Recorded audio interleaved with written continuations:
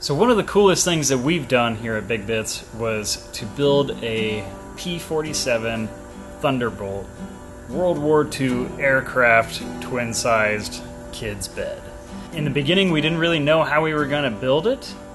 Ended up with a fiberglassed body with wings that can be detached, and the middle part can come apart so that you can fit it through doorways.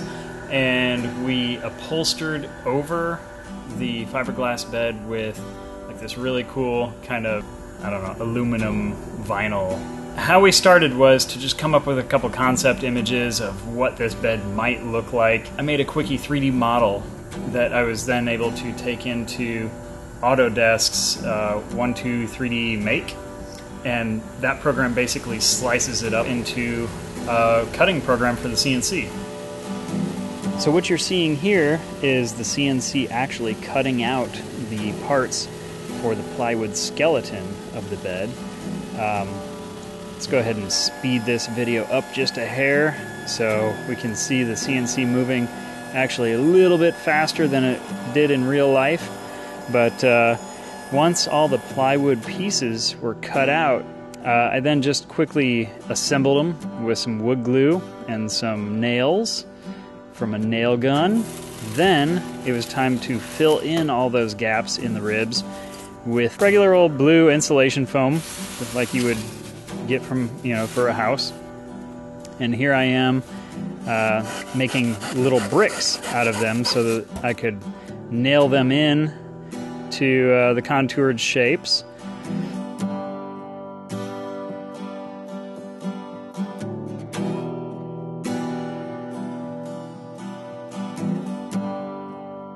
And not worrying that they're sticking out too far, because now I'm sanding it all down and making it flush.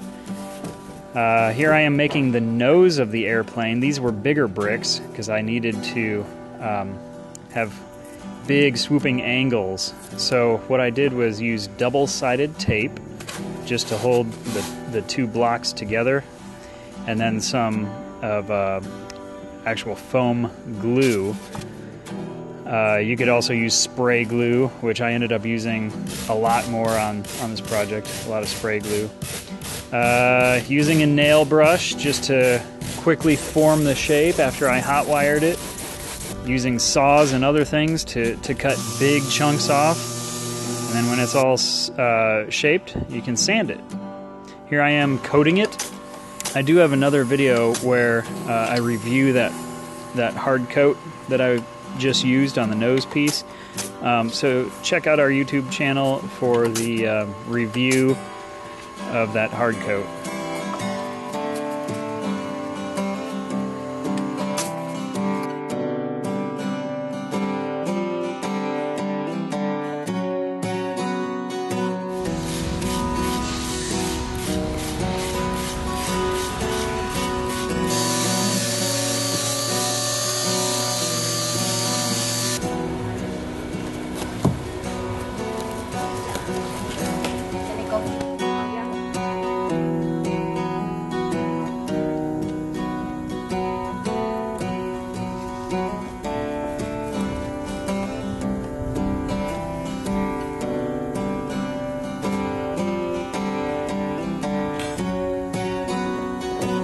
Round in circles.